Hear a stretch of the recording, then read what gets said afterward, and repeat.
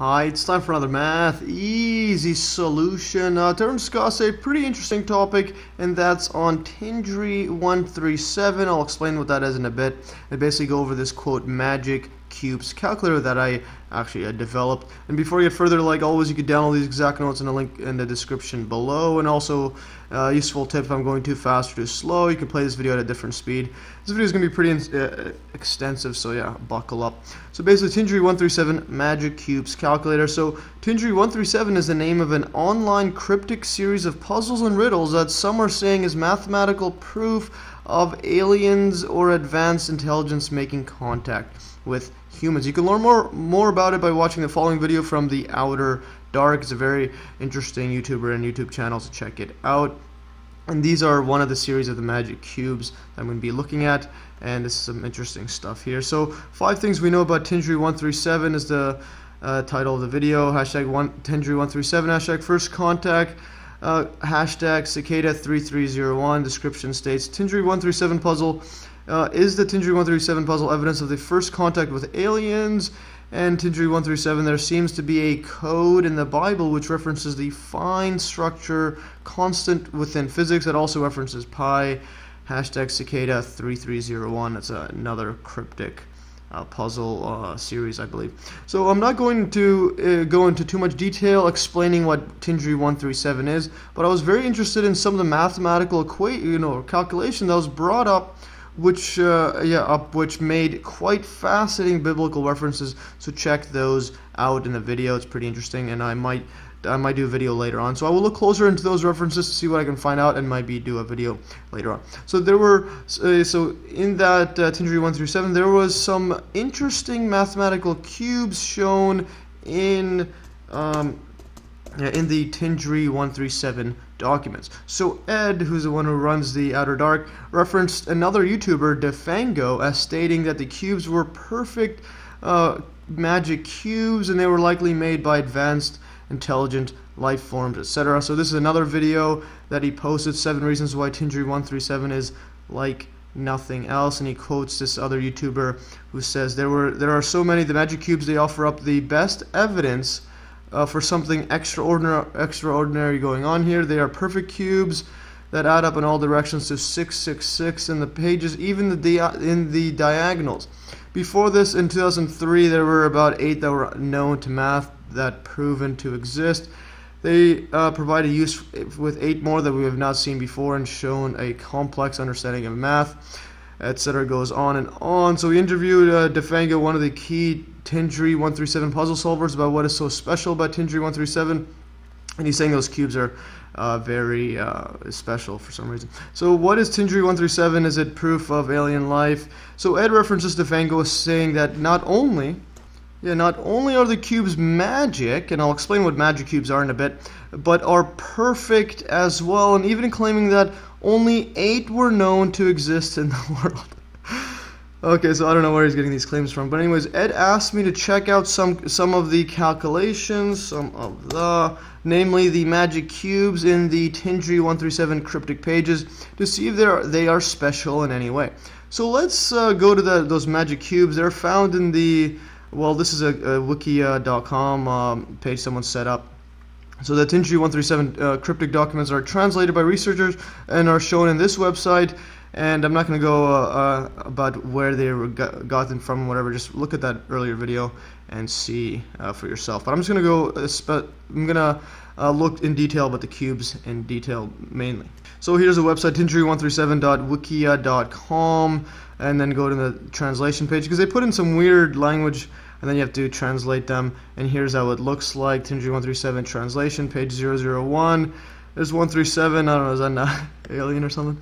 So, and then the translations, it translates Tengri as a source of important writings, etc. So let's go further, and then inside that page, here's some quotes that some commentators were making. So we have another coding and other additional ruins. Here are 4 magic cubes with sum of 666 in all x, y, and z axis. We have here really unique cubes. The number 666 occurs in the Bible 4 times. All verses are shown here. Unbelievable. Such cubes are hard to calculate. Going on further, we learn how the magic cubes work, etc. So again, so commentators were calling it magic cubes.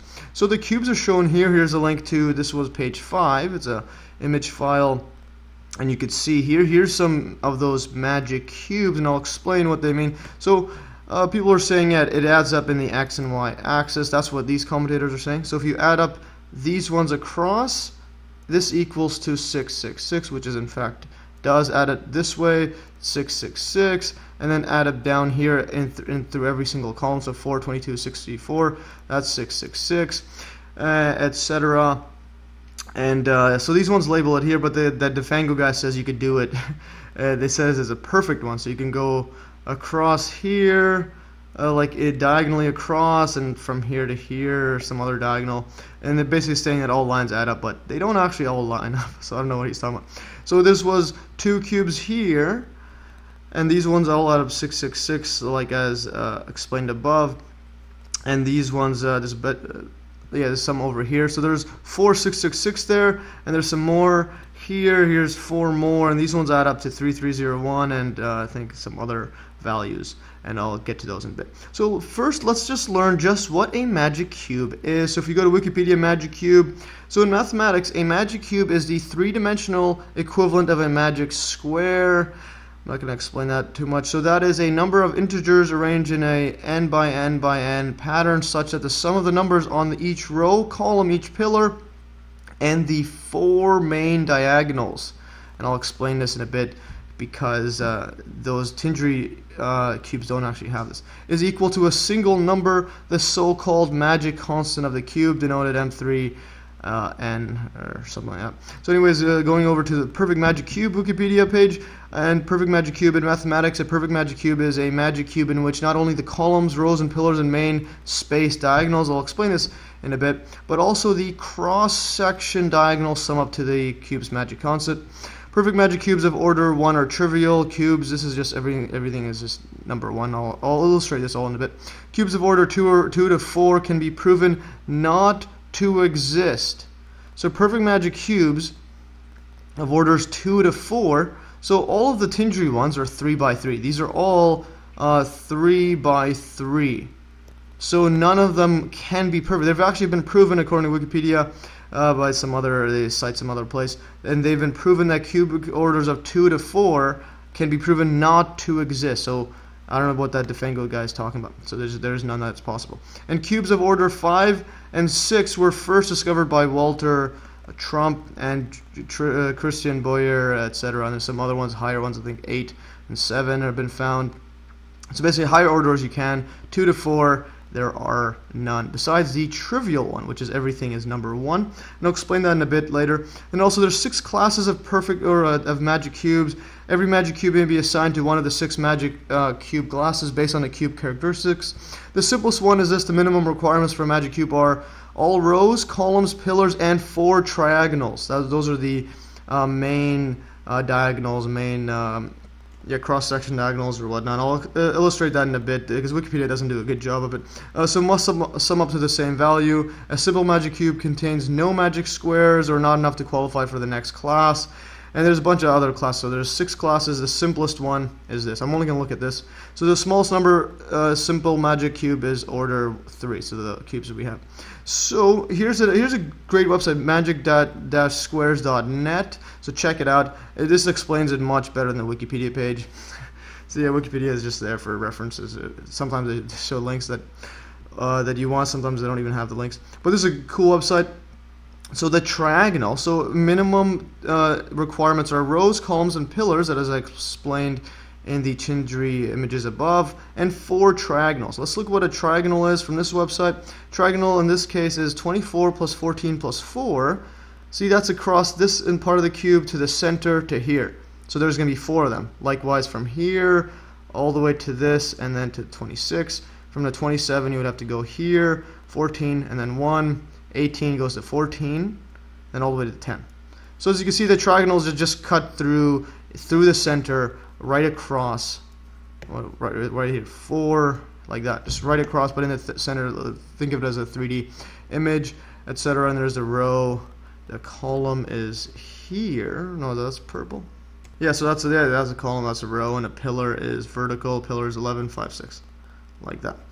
So yeah, hopefully you get the picture like that. So what I did, I made an Excel sheet, and you can view and download it in the video description below as well to see just what type of cube the Tengri cubes are. And what I did, I made some calculations. So let's just open this up. So here it is. I put it every single one of the cubes from the Tengri files, and you can see this is the first one, 638, 24. Put them all in here.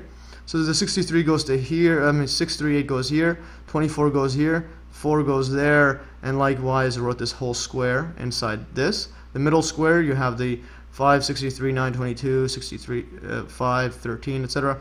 So 5, 6, 3, 9, 2, 2, 6, 3, 5, etc. So did this for all three, followed the exact same pattern. So drawn from here all the way to here. Yeah, so just drawing this exact same pattern. And then what I did was these ones in yellow are calculations. So I summed up. So that's a sum from these columns, and rows are across here. And as you can see, the rows all add up to, this one adds up, these all add to 666, etc. The pillars are, if you look at the pillars calculation, that's this one plus this plus this. In other words, you look at the 638, actually I'll do better. I'll look at the 9 one here. This one's easier to draw. So if you look at this one, yeah, so this one here, the pillar, 9, 26, 31, so this is just adding up this.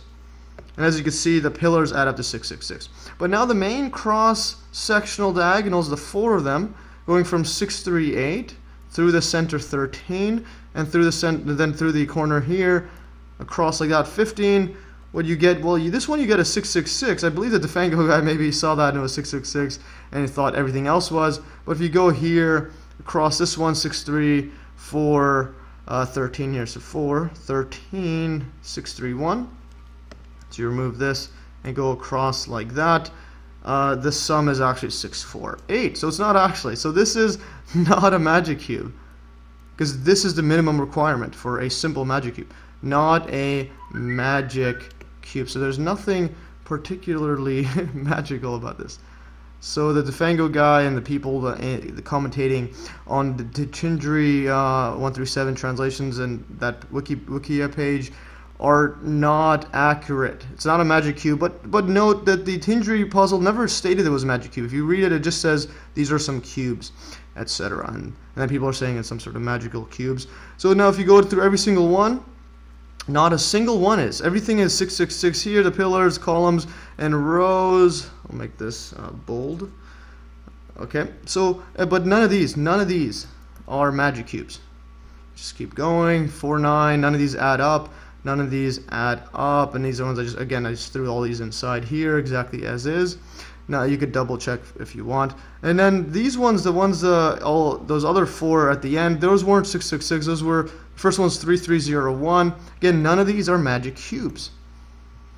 Those don't add up. These ones are the 33301 cubes. Again, they're not magic. This one is bold this. Yeah, so anyways, this one's not magic. This one's add up to 3299 actually, so that's a different kind of cube. This one's again 3301, and the last one I looked at, well, this is all of them. This was a 1033, just 3301 backwards. But again, none of these are magic cubes. So now let's go back to my document. So I copied and pasted here, and as you can see, none of these are magic cubes. Since the triagonals, or the 4 main cross-sectional diagonals, these are same thing as writing triagonals like this. These don't all add up to the magic constant 666, or the other one's 3301. Then this cube, as well as all the other Tengri cubes, are not even magic, and much less perfect, or quote perfect, as that Defango guy stated in the Outer Dark video. So to check if these videos are special or of higher intelligence, I looked up to see if I can replicate them, which I in fact did. First, I set up a linear algebra matrix, used an online Gauss-Jordan elimination calculator to solve the matrix, and then created a calculator on Excel for it. And I'm not going to go over what these are in too much detail, but I will go through a little brief illustration of what I did in this matrix near the end of this video, so stay tuned for all of that if you want, because it's pretty interesting stuff, and maybe later videos I'll go over what these mean. So here is the Tengri cube made from my calculator, which requires just 8 free points to calculate the rest. And so basically, before I get to this screenshot of my calculator, let's go to the linear algebra matrix. So if we go here in that same Excel sheet, so you go to matrix solver, and what I did, I made a giant matrix. This one I actually used the website here. This one matrix.rehash.com/Gauss-Jordan Elimination.php. It's a cool website there. I'm going to move this. Yeah, just move these over to the right. So calculator uses this link there, matrix size 27 by 28. So input matrix. So yeah, I made a giant matrix like this. There's 27 calculations, and I'll explain why I have 27 in a bit, and then have a bunch of ones here, zeros, and then everything on the right is equals 666, and then the output solution is here. So from this output solution, and I'll explain again near the end of this video if you want to stay tuned just to learn a bit more about how I did this. So from this output solution, so I went over here, made this output solution. These are the x1 all the way to 27. So magic cube calculator that I made is pretty fascinating. So you have x1, x2, x3, x4 all the way to 27. So there's 27 variables, and I'll label them as x1 to 27. These are correspond to here. So the x1 in this case corresponds to here, x2 corresponds to this, x3 corresponds to this, and likewise here the x9 goes to here, this 25. So as you can see, this one is just pictured as the this is the top square, middle square, and bottom square, as if you just rotate this around backwards like this, rotate it, made it flat. You'll see those are the x 1, 2, 3 all the way to 27. And then so what I did was I wanted to try to solve them. Well, because we know the solution set from the matrix solver, here's x1 all the way to x25 is screenshotted from that website, and these ones are free, meaning we can make them whatever we want, and then the other ones will update to them. So here is the calculator for this. So this is the Tengri square. I'm going to erase these just to see it better. So you have the this is one of the Tengri squares, 15 like that. And what I did was here, these white ones are free. These are the x14. So x14, 15. So x14, 15, 17, 18, 23, 24, 26, 27. In other words, these are free, and then these are free as well, and those ones correspond to these parts. So if I just write these 15 in here, everything gets updated according to these calculations. You can see the calculations inside I put. So just simple linear algebra or advanced algebra. So if we change this one, for example, anything you want to go 16, everything modifies, these still add up to, well, 666. So this one is different, but it's still similar to this one. So this is the exact one. So if you add 2015, 11, 643, 643, and then, let's move this, 14, 626, 13, 18, that's over here.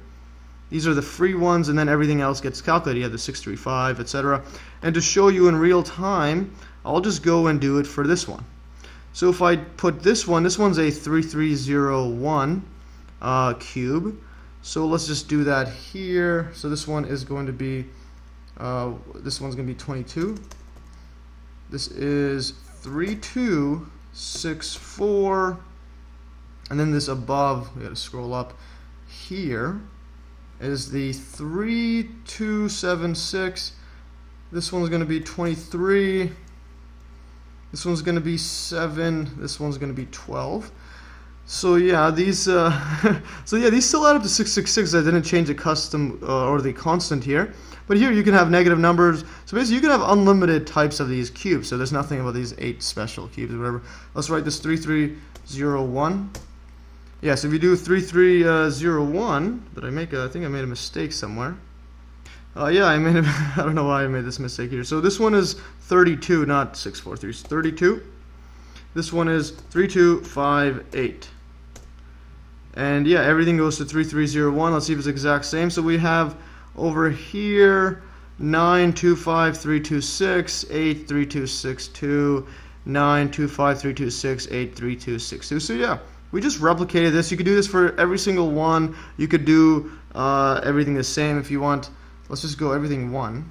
What I'm going to do is, so if you want an actual perfect, but it's a trivial one, it's just everything is 1s, what we end up getting is, so as you can see, it's unlimited. You could just have negative numbers. If you want to see this one, I think it's 3. So yeah, this one is a perfect everything, main cross-sectional diagonals. Anywhere you move this around, you get perfect 3. So this is a trivial version of the perfect cube. Everything is just a 1, they just add up to 3, etc. So there's the main cross-sectional diagonals. So you could check if your work, if it's right or not. So let's just go backwards and going back to the thing. So there it is, 3258. This one's a 21, 5, 3275, 3275, 521. So as you can see, there's nothing too special about it. Here I copied and pasted that graph for one of them. Let's make this a bit bigger. So as you can see, main cross-sectional diagonals are this, and then even to show you it's exactly the same thing going back here.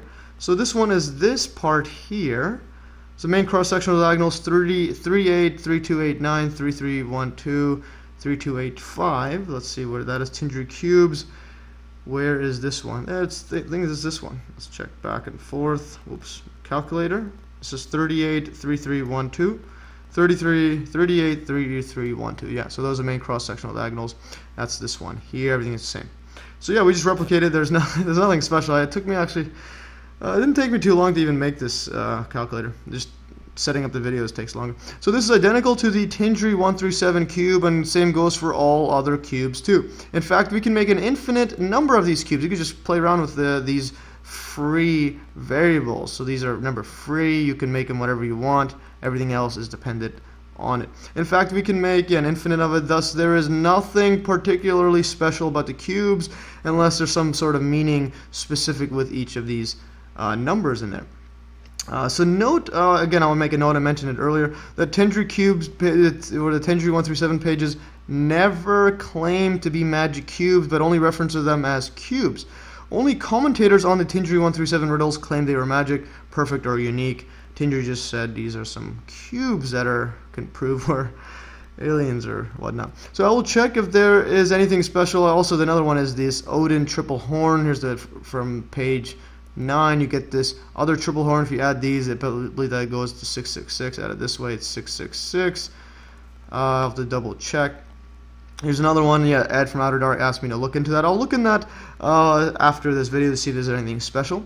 So now, if you've gotten this far and you want to learn more about linear algebra, so basically linear algebra, I haven't done any videos particularly on it, but I will do in later videos, so subscribe and stay tuned if you want to learn more math. So linear algebra / matrix solving. To illustrate a tiny bit of how I set up the matrix and calculate it, consider the following. The Tengri cubes require that 27 calculations adding 3 variables each for all add up to a magic constant. You can even see that here.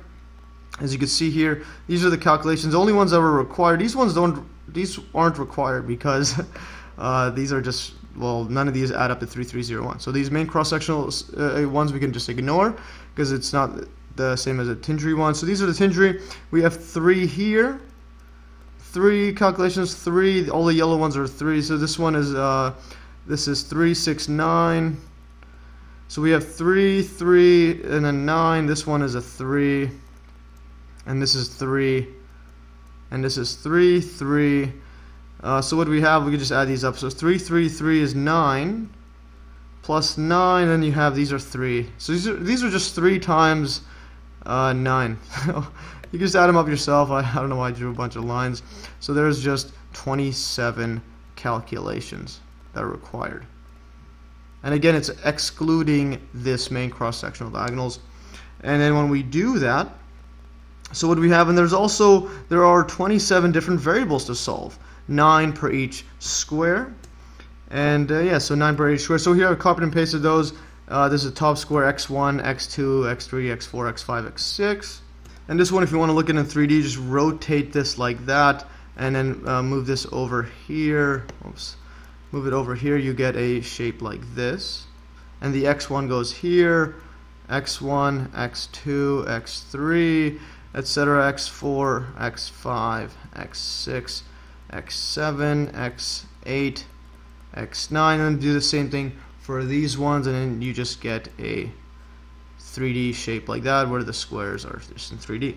And now to give you a quick example of how do we get these in matrix form and what that means as well. If we look at this one, for example, x1, 2, 3 have to add up to 666. So we have x1 plus x2 plus x3. This equals to, well, 666. And likewise, another row, x4 to x6 have to equal to 666. So x4 plus x5 plus x6 equals to 666. And in fact, this is the same thing as writing it as, well, you could write this as 1 times x1 plus 1 times x2. So I'll just write this as, right here. So same as 1 times x1 plus 1 times x2 plus 1 times x3. And we can include all these together. So plus 0 times x4 plus 0 times x5 plus 0 times x6 equals to 666, like that. So when we have that, and then the second equation, you can write this one as 0x1 plus 0x2, because remember 0 times anything just goes to 0, and this one's 0x3, and then plus, now we have 1s here. So anytime there's actual coefficient that's 1, we just put it here. So 1 times x4 is the same thing as writing x4. So 1 times x5, and then plus 1 times x6 equals to 666. So yeah, this one I should have moved it a bit closer. So yeah, here I just quickly fixed that up, put it a line together. So what we could do is, well, we could put this all into matrix form. So matrix form would be removing this x1, x2, x3 because it's just pretty tedious to write. So we could write this entire matrix as a 1, 1, 1, 0, 0, 0, and then we could put a line here to symbolize the equal sign. This equals to 666, 666, like that, and then this is 0, 0, 0, 1, 1, 1, and that's our matrix like that, and etc. But now if you want to just think about having 27 calculations, so now scale up, scale to, well, 27 times it by 28, and the reason there's the 28 is because of this part right here, which is the equal sign. So there's 27 variables, we'll get all the way to x27, but then we have the equal sign, so we have a 28 on the row side, and there's 28 different calculations or equations, so we have 27 like that. Yeah, now when you scale up, you get this giant Excel file here, so scale here, and now we have this all the way to 27 calculations. There's our x1, 2, 3, and then you have zeros for everything else, equals 666, x4, 5, 6, everything else 0, 0, and this one here is our x2, x4, and x6 and x7. Let's see where those ones are. So x147. So let's look at this. So 147. Yeah, these are this one here. And as you can see, it's just a bit different. So you're gonna have a 1 and then some blank zeros like that. And likewise here, you get a bunch of other stuff like that. I believe this one is the pillar. I'm gonna have to guess it's a pillar. Yeah, I think this is a pillar. So this is jumping from x1 all the way to the second x10. This is the second second square, and then all the way to x. This one is 19. So 1, 10, 19. Let's take a look.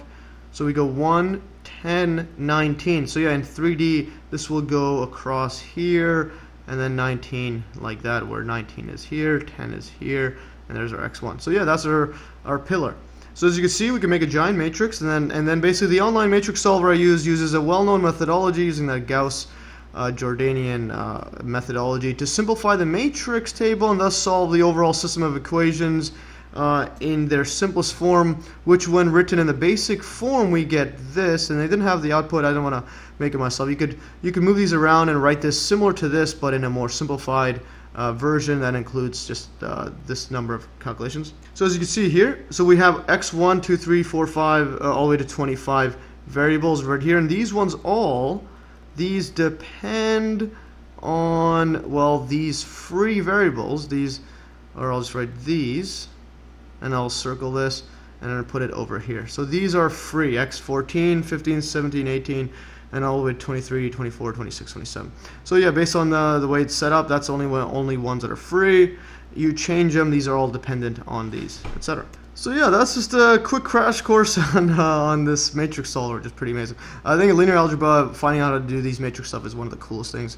It's just one of the most advanced stuff. Well, it's simple, but you could take it to such a level where a lot of things, a lot of computer IT stuff used in, etc. So anyway, that's all for today's video. Hopefully you learn about these magic cubes, or these so-called Tengri magic cubes. They're just cubes, so don't use that as some sort of higher intelligence, because I solve them pretty quickly, and you can make unlimited amount of them. But yeah, but I believe there's some other stuff in the Tengri 137 that's pretty interesting, especially their biblical references and their advanced calculations, or the constants to some other physics and science, etc. So yeah, I'll take a look at those, see what I could find. But yeah, so as for the cubes, there's nothing particularly special unless you can think of something about the numbers. Let me know, comment on those below. Anyways, thanks for watching. Like always, you can download these notes in the link below, as well as the Excel sheet. It includes a calculator and the matrix table and all the Tengri cubes, etc. So check those out. Anyways, thanks for watching, and stay tuned for another Math Easy solution.